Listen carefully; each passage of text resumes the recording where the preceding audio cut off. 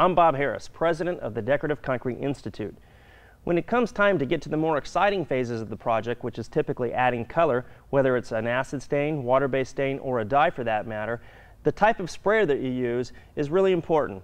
Now, the size of the project in which you'll be applying your coloring agent is going to determine the type of sprayer that you use. As you can see, we have a variety of different sizes, 2 gallon, 1 gallon, and even quart-size sprayers for small detailed areas, so you really need to pick the appropriate sprayer.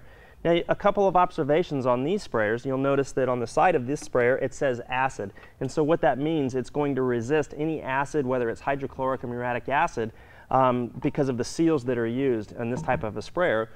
Whereas on this type of sprayer, you'll notice over here it says acetone and alcohol. So you really need to read the manufacturer's precautions and the types of materials that the sprayers are capable of spraying, okay, because each has a specific use.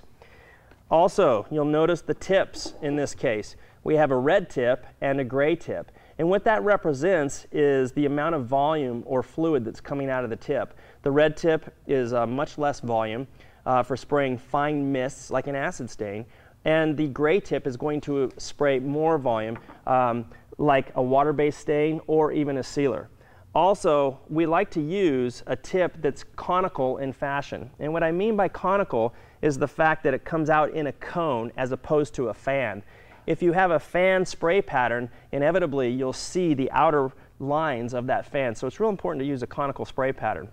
A real important safety consideration when using any of these sprayers is that when you assemble your sprayers, make absolutely certain that you attach all of the components that thread on to the spray vessel.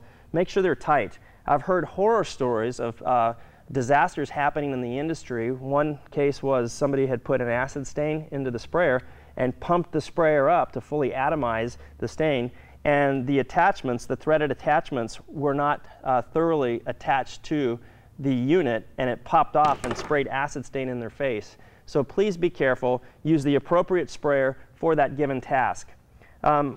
Like always, proper safety equipment is mandatory. Safety glasses, respirators. Now, when you're spraying heavy solvents, in this case an acetone or an alcohol, I highly recommend that you use an OSHA-approved respirator that's specifically designed for capturing the airborne solvents that come in as a vapor.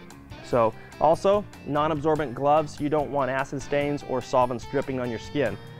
Remember, to get the most out of your tools, use them properly, and more importantly, use them safely. I'm Bob Harris.